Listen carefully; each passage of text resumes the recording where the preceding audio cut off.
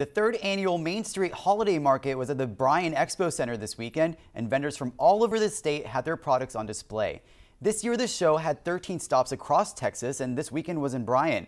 Organizers implementing a COVID-19 safe shopping environment. So we're hearing from the shoppers that they're ready and excited to get out and do something that they feel is normal and like the old days.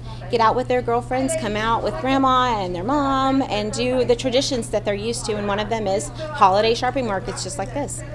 The holiday market is also in partnership with the Bridge Ministries, and attendees of the event could donate a canned item for a reduced entry fee.